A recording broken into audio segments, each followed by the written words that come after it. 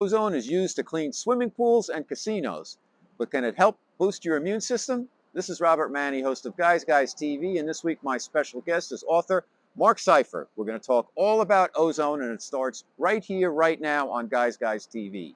You can also catch me on KCAA Radio here in Southern California, Guys Radio, my worldwide podcast, and now we're on UK Health Radio all weekend long. Guys TV, Guys Radio, thanks for your support. Okay, Guys Radio, the very famous interview portion of our show that we've come to know and love. And I've got a special guest today. Today, we're going to talk about ozone.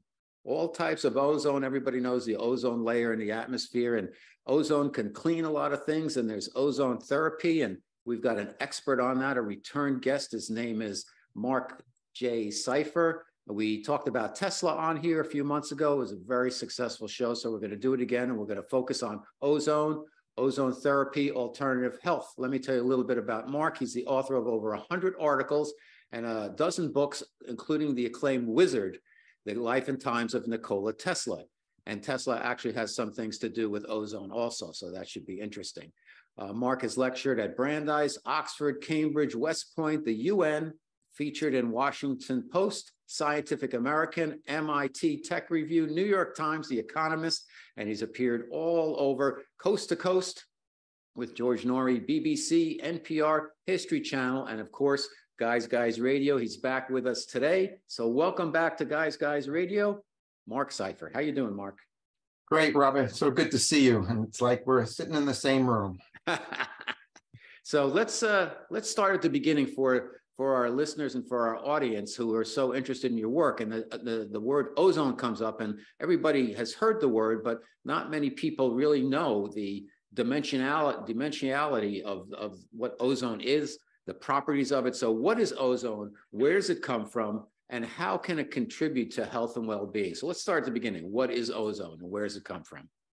Ozone is simply a different form of oxygen. We think of H2O, it's H2O. So it's two molecules of hydrogen and one molecule of oxygen. You have water. So oxygen by itself is O2. So in the atmosphere, there's oxygen's O2. But when cosmic rays hit the O2, it transforms it into O3. And so that's what ozone is. It's an unstable form of oxygen. So during lightning storms, you can kind of smell that atmosphere that's really fresh. That's the ozone in the atmosphere. And what happens, which I learned in writing this book, which was just so amazing to me, is that every morning the sun comes out, in daylight and hits the atmosphere, which is O2, which has, it's nitrogen and oxygen. The O2 converts into O3 and rises up to the top of the atmosphere, creates the ozone layer every single day. And this layer of ozone then prevents additional cosmic rays from hitting the Earth every day. Without the ozone layer, there would be no life on the Earth because the cosmic rays would burn up the life that exists. So ozone is so essential for our life and also for protecting the planet. But to me, the punchline here, Robert, though, is when I studied this, I'm thinking, the ozone layer, oh, wow, the ozone layer, and it's blue. So there's some theories that the blue sky is actually the ozone on the top of the sky. But the punchline for me is the thickness of the ozone layer. I'm thinking a mile, 2 miles, it's this thick. It's less than an inch thick. So that tiny little shell at the top of our atmosphere is what protects all life on the Earth. And it gives me a whole different feeling about the fragility of life, the magnificence of how fortunate we are on this planet to have life, and how important the ozone layer really is. And so that's some of the stuff about the beginnings of ozone. So it's interesting. Let's talk a little bit more about that ozone layer, because I remember when I traveled on business to Australia, and they said, okay, the ozone layer down around the Sydney area had been kind of burned off or whatever. And I went to the beach, and I got a really bad sunburn really fast. I didn't realize it would be that quick. So how does that happen, and can that be repaired? Well, some of these scientists realized that these fluorocarbons, we used to have these spray bottles they were releasing a chemical which would destroy thousands and thousands of O3 molecules in the atmosphere. So they outlawed those, and that helped repair the ozone layer. Another thing about the ozone layer, they often talk about ozone with pollution. So they'll give you the ozone, figures, during a polluted area. And so people have this negative feeling, ozone must be bad. But in fact, what the ozone has done is it's attached itself to all the pollutants in the atmosphere. And so it's not the ozone that's bad, it's its attachment to the atmosphere. So can the ozone layer be repaired? It has been repaired, but obviously the less that we put into the atmosphere, through driving gasoline-run cars or coal-operated power plants, we have to reduce all that and use renewable energy.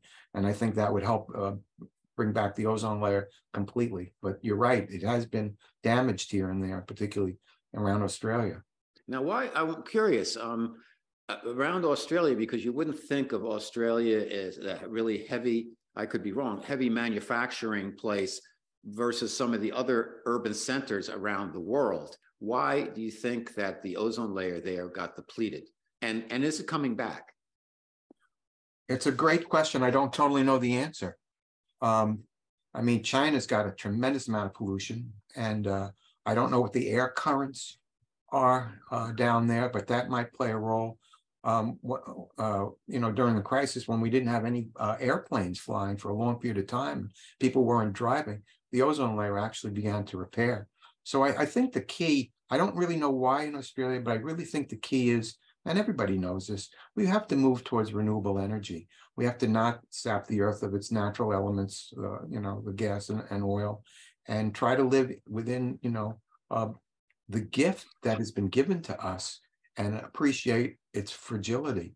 But I don't totally know the answer to your question. Okay, fair enough. Do we know if on other planets or other planetary type objects like the moon or the planet Mars or Venus, do they also, the other planets in our solar system and our planetary group, do they have ozone also? Is ozone something that's prevalent throughout the universe? Or is it strictly something that's limited to Earth? What I did in my research, I wanted to study the immune system, and I needed to study ozone because our antibodies manufacture ozone. So I wanted to really understand how all this works. So I started to study the beginnings of life. How did life evolve on the Earth? It took several billion years for the first life form, complicated life form, to appear. And then we have, the early plant life and the amoebas. And then all of a sudden it's accelerated, and you have the dinosaurs and mammals. And then we're here. But if we go all the way back to the beginning, the early plant life, photosynthesis transforms oxygen, O2, it creates oxygen from the atmosphere. So the atmosphere goes down, hits the plant life, and then builds up the oxygen. So I don't know what the atmosphere was when the Earth began, but as life evolved, 20% of the atmosphere is oxygen, 80% is nitrogen. There's a tiny little percentage, and that tiny little percentage includes ozone and other things. For instance, I remember as a kid, I grew up on Long Island in New York, and the people out west had something called goiter. They're swelling up of the neck. And why didn't we have it? We were breathing in iodine from the oceans. And that always amazed me. So they have iodine in the atmosphere that humans need simply for our health. And in the same sense, so to answer your question, I think ozone is probably very rare outside of the planet Earth. And it was created essentially through this combination of photosynthesis and then the sunlight transforming the O2 into O3. And what's so strange about this is the sunlight is changing O2 into O3, which is creating the ozone layer, which is stopping more of the sunlight from doing this. So it's an odd kind of a thing. It's kind of contradictory that the cosmic rays create ozone, and then the ozone blocks the cosmic rays. It's amazing. It's interesting. Your name of your book, and Marc's book is the new one's called Ozone Therapy for the Treatment of Viruses, the Science and the Promise of Healing with Ozone. And we're going to get into all of that. But you mentioned iodine, and iodine coming from the ocean. And so many people are iodine deficient. And I think you can do a test where you put a little drop of iodine on your skin, and if it stays there, then you have enough iodine. But if it sinks in, like over 5 minutes or so, if it disappears, that means that your body needs the iodine. At least that's what a practitioner told me. So many people who have thyroid issues take iodine, and just for general health, most people are iodine deficient from what I understand. Now, I'm not a doctor. I don't play with it on TV. I'm just a regular guy's guy. So that's all disclaimers here. We're just having a conversation. But in the terms of like iodine, that we can take it in little droplets and put it in water, and if ozone is created in the atmosphere, is there a way of ozone being made into a liquid? Yes, it can be. And that's one of the dangers. I mean, ozone in extreme concentration can be dangerous. It's a disinfectant. So on the positive side, let's say a hospital room has been infected. They can go in with an ozone generator and disinfect the room. What's so nice about it, you can, if it was in a liquid form, you could spray the whole room with O3, and in a couple of hours, it would be back to O2, because it's a disabled, it's an unstable form of oxygen. So it's unlike chlorine. You could go in and clean the room with chlorine, then you got that ugly smell of the chlorine and the burning sensation of chlorine. So that's the beauty of ozone. But you don't want to be in the room when you're spraying so much, into it. So in ozone therapy, you're only using a very small amount of ozone. You're mostly using oxygen, and it's the understanding of how to use it. It's kind of like fire, fire is very dangerous, but if you know how to handle fire, it's an incredible gift, again, from the gods that we have. Ozone's the same kind of way. Okay, we'll get into the more controversial aspects of ozone therapy, because the FDA and the medical community hasn't fully embraced it yet. And I think part of it is based on what you said, because it has to be used the right way. Now, ozone can be used to clean pools as an alternative to chlorine, as you were mentioning chlorine and ozone. Am I correct in that you can clean a pool with ozone? Yeah, in fact, finally, what happened was the Europeans were coming and they were swimming in America. And they said, "Ooh, what's wrong with your swimming pools?" And they said, "Well, we're using chlorine." "You're using chlorine? We use ozone." So in Europe, they were using ozone. And now the Olympic committee has decided that all the Olympic pools will be cleaned with ozone. It's a UV light that they use, and the water goes in and it's very clear. And the joke is that, you're in some crazy place, and you'd rather drink the water from the swimming pool than coming out of the tap, because it's that pure, that it's that good, a disinfectant. So yes, they're in, and also, it's municipal, like sewage and all of that. They're used in municipal cities to clean sewage and all of that. So it's very, very powerful. And again, think of it like fire. Use it the correct way. It's a wonderful tool. So as part of that, Mark, then how and when can ozone be dangerous? It can be dangerous in very intense amounts. In ozone therapy, it's 97% pure oxygen and 3% ozone. You mentioned, the FDA. They talk about the dangers of it, but they're misunderstanding that every single medical doctor who uses it knows it's dangerous. You don't just inject pure ozone into the bloodstream. You inject 97% oxygen and a tiny little amount of ozone, and that combination increases the immune system, boosts the immune system ability to fight off disease, and allows the body to absorb oxygen in a more powerful form. One thing I read, which is so obvious, but you just don't think about this, those people in Turkey in the horrible earthquake, some of them were without food for 7, 10, 11, 12 days. You can't exist without oxygen for 3 or 4 or 5 minutes. That's it. We need oxygen all the time. So if you can boost the ability to absorb oxygen, it simply boosts the immune system, makes you more powerful in fighting off any diseases. And that's really all ozone therapy is. It's actually a misnomer. It should be called oxygen ozone therapy, because it's really 97% pure oxygen. Now, with all of the advent of so many new homeopathic and natural healing alternatives, quote unquote, versus allopathy, and we're going back to Ayurvedic and Chinese traditional medicine, and you have chiropractors and we have cranial sacral and Reiki and so many other things. Are there places, and now you can go into these med beds and there's sound healing. Are there places that consumers can go where they can, like they get an IV, I see, for vitamins and stuff? Are people consumers going out there and getting ozone? Is that illegal? Is that legal or illegal? Can that be administered? Is it being done? Yes, it is legal. And it's a very interesting story. About 1990, Robert Atkins, the Atkins diet guy, he was using ozone to treat cancer patients, and the FDA came down hard on him, and they sued him, and he countersued, and the courts ruled that they were unable to establish their case. And so because Atkins won, it allowed the entire country to use ozone. So even though there's an FDA regulation warning people against it, there are at least 350 ozone therapists around the country. And all you have to do is go online and you can find them. And they're medical doctors. Most of them are medical doctors.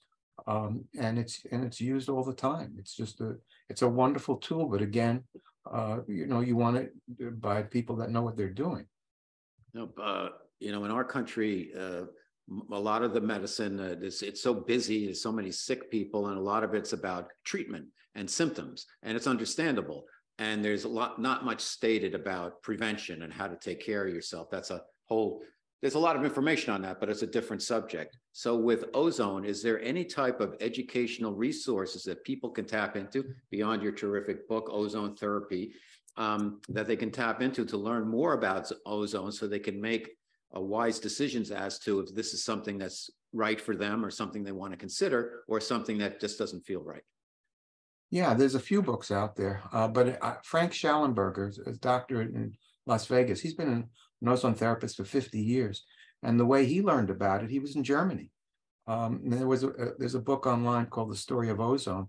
They did a study of, you're not going to believe this, like 6.5 million applications of ozone therapy by about 500 or 600 doctors over the last 40 years, from 1980 back to about 1950 in Germany. There were only 4 deaths, only 40 cases of people that complained about some type of irritation out of 5.5 million applications. It's a very mild thing when done correctly. So I would suggest, to answer directly, Frank Schallenberger has a newsletter, and it's an excellent newsletter where he constantly gives you more and more information about the positives. He also talks about something you've talked about too, and that is vitamin therapy and just maintaining health that way as well.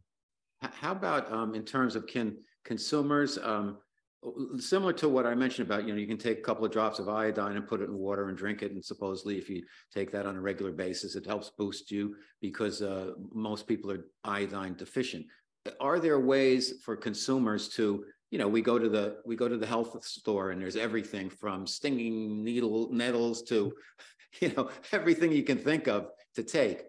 I don't recall seeing anything about any type of ozone in a spray, in a bottle, in a pill, in a tab, in a capsule. Are there ways that, or a liquid, are there ways that people can consume ozone if they choose to for their health and prevention? You can get an ozone generator and put it in water and you're able to drink it. They tell you not to, and you can water the plants with it.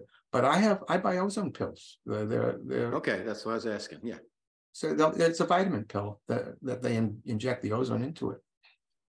And is that FDA approved, or it's just because a lot of stuff isn't? Just out of curiosity. The problem, I think, with the FDA, they have a federal regulation, Title 21, which says ozone is a toxic gas with no medical application. No medical application. As I said, there's like 350 medical doctors in this state, in the country today.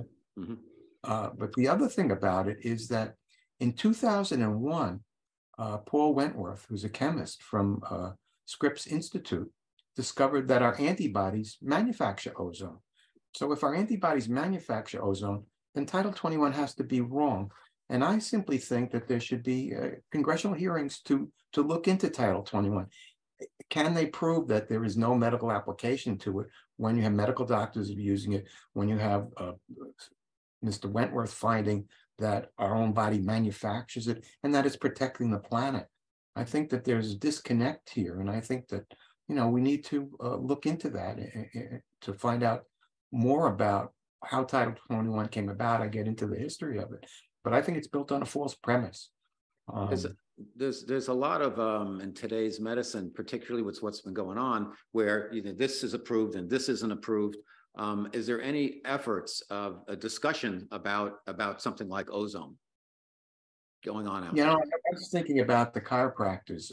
When I was had whiplash once, and one doctor wanted to, fuse some of my vertebra, and I went to see a chiropractor, and of course the insurance companies don't. If you ever see a chiropractor, right. When I was a kid, my brother was the quarterback, and what happened? He got tackled. One shoulder was lower than the other shoulder, and I went with my dad and my brother Bruce. And the chiropractor did this, that, and the other, and he walked out and his shoulders were straight. So anytime people would knock chiropractors, I would think back, man, that guy performed a miracle. And I think it's the same thing, the ozone therapists. They're getting a bad rap, but when you really study, they're wonderful people, wonderful doctors. The two of my co-workers, my co-authors, went to Sierra Leone to fight the Ebola outbreak, to teach medical personnel their ozone therapy, risking their lives, to do that. They're good people. And I think that the more understanding we have of what's really going on, the better off we'll be. Okay. You mentioned my special guest, a return guest, Marc J. Seifer, PhD, the new book, Ozone Therapy. And we're talking about as a treatment.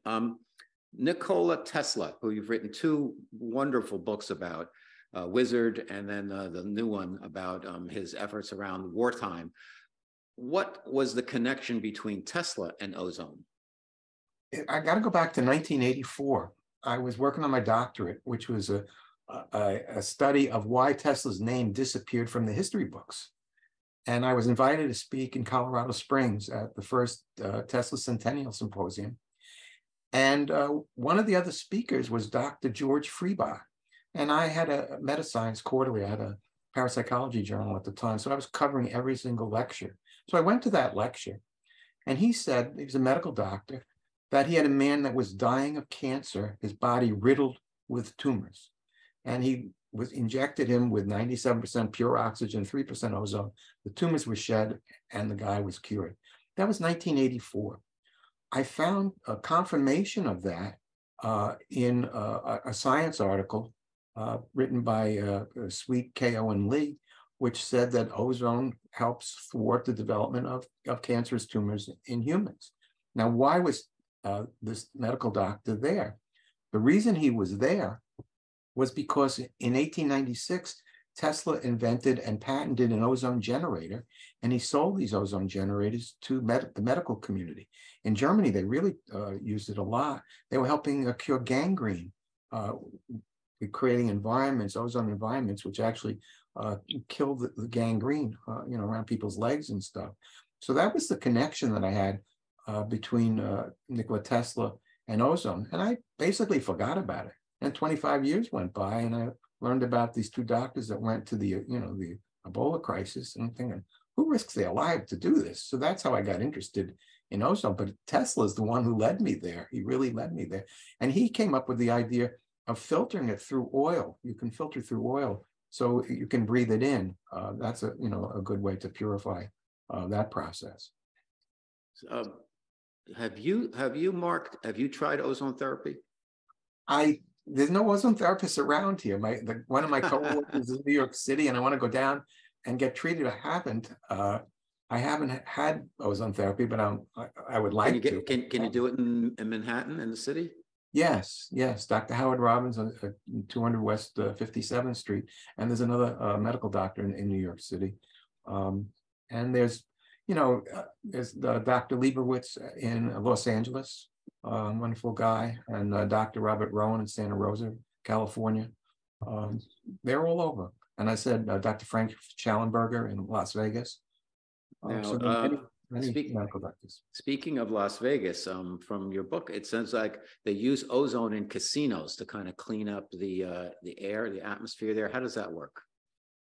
it absorbs the smoke and everything. It's this, it's this unstable form, O3, of oxygen, and it binds to pollutants in the atmosphere. It's amazing. It's truly amazing. How is it deployed? Does it come out of like with the ventilators or what? Yeah, they have ozone generators which produce ozone to do that. That's just amazing. And then in food processing, is ozone used in food processing also? And if so, how? It's used in food processing. They will take like a meat or something, you put meat in the environment, or fruits and vegetables in the environment. This is all FDA approved, so they have been able to get that passed. But a very important study, Dr. Rowan got a call from Texas. This man was dying from one of those superbugs, and they wanted him to go in and treat this guy, and the hospital wouldn't let him go in, and the guy died. But it is a way to purify those horrible superbugs, which are in so many different hospitals. They are using ozone when there's nobody in the room, but they should begin to understand, like when Wentworth has found that our own antibodies are producing ozone for our own protection. We have to learn from the medical doctors, know what they're doing, because I think it's a way to treat those horrible situations in the hospitals. So are they using ozone treatment in hospitals to clean rooms, and do they use them in like the operating rooms, and how is ozone used in hospitals? That's how it's used in let's say to disinfect a room. Many hospitals will use ozone to do that. They won't use it medically for the person, but they will use it to disinfect a room. Got it. Now, around the world, Mark, and we're talking, my special guest, Marc Seifer, we're talking about ozone and quote unquote ozone therapy. Are there and the US has pretty stringent policies when it comes to anything having to deal with medical things that people can take. So around the world, though, every country and area seems to have a different set of rules. Is ozone more welcomed in other areas of the planet than in the versus the US? That's a really difficult question to answer. I've been in touch with ozone therapists in Ecuador, in Sierra Leone, even in China, in Spain, and in Italy. There are ozone therapists all around, but there's been opposition by the FDA, and there's been opposition by the World Health Organization. So that's what's going on here. And again, I liken it to the chiropractors. We all know the chiropractors have not been treated the way they should be. How about like trials and research? Is that being funded around the world? Are there independent studies? Are there studies funded by governments or medical authorities, if you will? There are, and I have the bibliography in here. I counted about 20 or 30 studies that were done over the last 50 years with Lyme disease, encephalitis. There's all different kinds of diseases that they have done tests, and they're all positive. They find that it works. So there have really been clinical trials. There have been clinical trials, in Spain and in the United States. Dr. David Brownstein in Michigan has done clinical trials. Dr. Hernandez in Spain has done clinical trials. So there are these trials that have been done, but they have to fight against the FDA because the FDA has Title 21. So it's like behind a rock and a hard place. It's really it's a double whammy against the ozone therapists because they're not allowing them to test it because they're saying it's not legal, but they're also saying, yeah, but you can secretly do it as long as you don't announce that you do it. So it's a very strange situation. So you worked with, on this book, some other very renowned physicians, doctors. Tell us about how you found them, what brought you together, and kind of what were the agreements, and if there were any disagreements in terms of how you put the book together. Yeah, once I got involved in studying this based on George Freebach, I started contacting ozone therapists, and I came upon Dr. Howard Robbins, who's in New York City, and Dr. Robert Rowan in California. And they met in Kuala Lumpur about 15, 20 years ago and became immediate friends. And once the Ebola erupted in West Africa, Dr. Rowan called Dr. Robbins and said, I want to go out to Sierra Leone and treat Ebola with, teach medical personnel how to kill the Ebola virus. The Ebola virus has what's called an Achilles heel. It's its lipid envelope. It's the outer skin. And even though Ebola is very, very dangerous, ozone will disinfect it. So he said, I'm going to go fly out to this Ebola hot zone in Africa. And Dr. Robbins says, what are you, out of your ever-loving mind? Forget it. And so Rowan said, well, I'm going anyway. And Robbins said, I'm not going to let that guy get all the credit. So he decided to go with him. And the two of them flew out there. And I spent a week teaching all the medical personnel. They met the president of Sierra Leone. They treated him. And Dr. Kojo Karu, who's still there, who's using ozone therapy right now, ran the hospital there. And the World Health Organization, unfortunately, came in and threatened them that they take away all funding if they continue. But when four medical personnel, one a girl who was going out with a medical guy, they all had Ebola. They all secretly got treated with ozone therapy, and they were all cured. So this has a 60% death rate. 6 out of every 10 people who get Ebola die. So Rowan and Robbins wrote this up in the Journal of Infectious Diseases. So it's in the literature. But to answer your question, unfortunately, the World Health Organization needs to become more educated, and the FDA needs to become more educated. And one of the best ozone generating machine companies in the world was in Canada, Longevity Research. It just closed down 2 weeks ago because of the pressure from these two organizations. And I wrote to President Biden and Prime Minister Trudeau. I said, this is an existential threat to this planet. We need ozone generators. They disinfect, they kill viruses, they kill bacteria, they kill the superbug. And you've just knocked out one of the most important ozone generating companies in the country. It's in Canada, but in North America. And I don't know, maybe I'll hear from them. I don't know, but it's important. Well, surely the powers that be have, they provide in their response a rationale. What is the rationale that they provide? They say that ozone is too dangerous to play around with. It can't be regulated, or what is it they're saying? We can't get behind this because of what? It's actually built on a false premise. It starts in 1920. In 1920, these two scientists used, generated ozone and measured it, and it was very toxic. And indeed, it was toxic. And the reason was they created ozone from the atmosphere. The atmosphere is 80% nitrogen and 20% oxygen. So if you create ozone from the atmosphere, you create nitrous oxide, which is dangerous. So 20 years go by, so we're now in 1940. Another scientist said, well, the mistake you made was making ozone out of the atmosphere. You have to make ozone out of pure oxygen.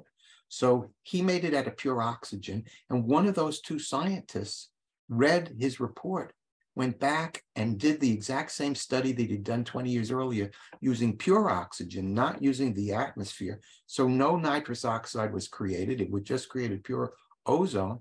And he realized that it wasn't dangerous.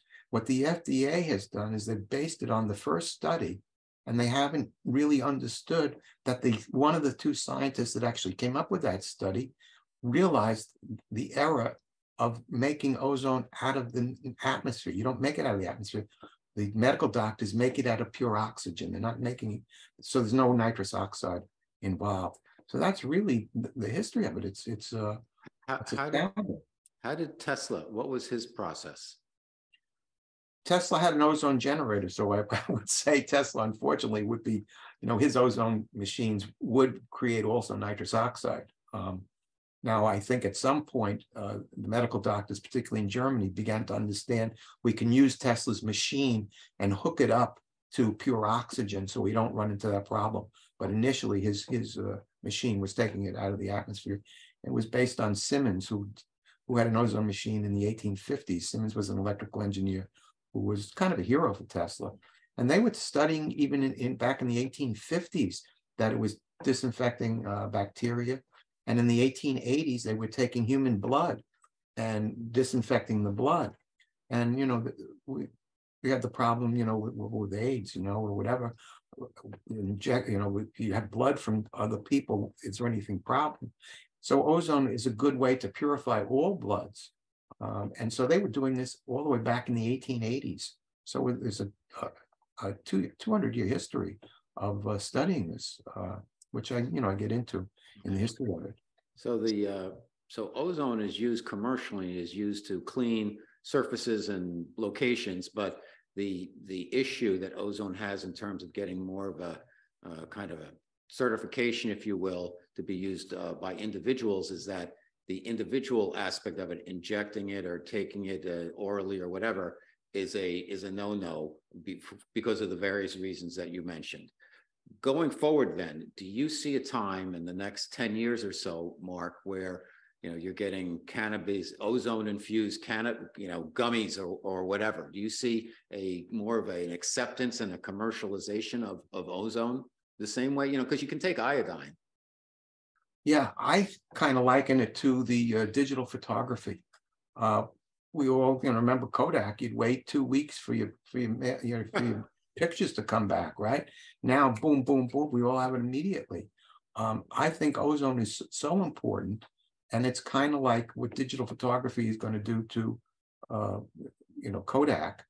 Ozone therapy will do to the medical community, because it can treat, West Nile. It can treat hepatitis, Lyme disease. I mean, there's so many diseases that it can help treat, and it's kind of a threat to big pharma. So I think there will be a shift, and I think that's what will happen. Well, what do you think will cause the breakthrough?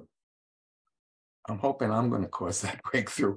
I did get a letter from Senator Sheldon Whitehouse. He got my book, and he thanked me for the book. I sent it out to Bernie Sanders. I sent it out to President Biden, Kamala Harris. I'm on my list, and not Republican and Democrat. I sent one out to Mitt Romney, and to me, and to you. So this is not a Republican or Democrat thing. It all comes down to one sentence, really. It comes down to a single sentence. The FDA, ozone is a medical gas, is a toxic gas with no medical application. If that is not true, which it isn't true, I want Congress to simply look at that FDA sentence and see whether or not it's true or not true, call in the experts, and they're going to find it's not true. And I think that will break the dam. So I'm hoping that I will help lead that charge. Have you received any response from this, from your overtures? The one response I got was from Sheldon Whitehouse, that he received the book and he's promising to read it. But I have sent out hundreds and hundreds of letters, even to the, I had an ad that I put in the New York Times that quoted 3 medical doctors saying this is a good book, and ozone therapy is a good way, What was the response? Did you get a response on that? Yeah, they rejected the ad. And they said it didn't meet their standards. Well, if their standards are 3 medical doctors suggesting that this is a good thing, and that doesn't meet their standards. So I wrote to the editor-in-chief of the New York Times, and I'm asking how can you you guys have to look for the truth. What is the truth here? You're being. Did they respond? No, I have not gotten a response yet. But I wrote to Frontline, and I sent copies, and I CC'd. Yeah. How about, have you gone to some of the alternative news organizations like a Gaia or Vice or any of those Frontline? Have you gotten any type of feedback? So far, no. I wrote to Rolling Stone. I wrote to Mother Jones, but I haven't thought of Vice. But the book has just come out, so it's okay. Brand new. When you were pitching when you were working on the book, did you get any pushback from the medical community in terms of the publishing community in terms of their concern about the medical community and the FDA, et cetera, having a problem with this? Yes, the book got rejected by Random House, Simon Schuster, and on all the big publishers. It's now being distributed by Simon & Schuster, because Simon & Schuster distributes Inner Traditions, which is right. But the guy who bought the Tesla book back in 1992, I wrote to him, he was editor-in-chief of one of the publishing houses, and that publishing house fired him, and I lost my contract with that publishing house, and then eventually got picked up by another publishing house, and then Kensington picked it up. So I wrote to the original guy, and he picked apart. He said, you have a clinical study that only has 18 people in it. I said, yeah, I know it's only 18 people, but it's dramatic in its response. So they've all been, I think, I hate to use the word brainwashed, but I think the editors-in-chief of the Washington Post, the Wall Street Journal, New York Times, I've sent a lot of this information to all these places, and none of them will report it. And I've written Anderson Cooper, I don't know how many times. I never get a response. But when you and I were talking, I knew you'd be open to it because you're open to health and you're open to the truth. And so that's, I just keep knocking and knocking and knocking and doing my best. And fortunately, John Graham and he had Sperling, the two people that, decided to pick up this book, are very, I'm very thankful to them. But what's so interesting about this, Robert, it comes down to one person. John Graham read the manuscript, said, let's do it. One person. And I think one person can make a difference in this world. And I've been trying, with this book to make that difference. Because all it is it's just positive stuff. It's protecting our planet. Okay. It's a good thing. Okay, so first of all, thank you for the work you're doing. And where can people find out more about this work? Well, as I said, Frank Schellenberger has a excellent newsletter. Dr. Robert Rowan has a newsletter that he also produces. He's in Santa Rosa. And the book, where can they pick up the book? Is it strictly online, or can they go to the bookstore? It's in bookstores all over the place. It's distributed by Simon & Schuster, and it's at Amazon and Barnes & Noble. Very good. All right. Well, thank you again, Mark. Welcome back to Guys Radio, and good job. And I know it's a controversial, sticky subject, and stay safe and keep doing the good work you're doing, because I know your intention is to help mankind, and sometimes changes takes time. So be patient and take care of yourself. And thank you for being back with us on Guys Radio. Thank you so much, Robert. I appreciate very much you having me on. For the guests and content I bring you each and every week to Guys Radio and Guys TV, please support us by following and subscribing to our channels. Thank you.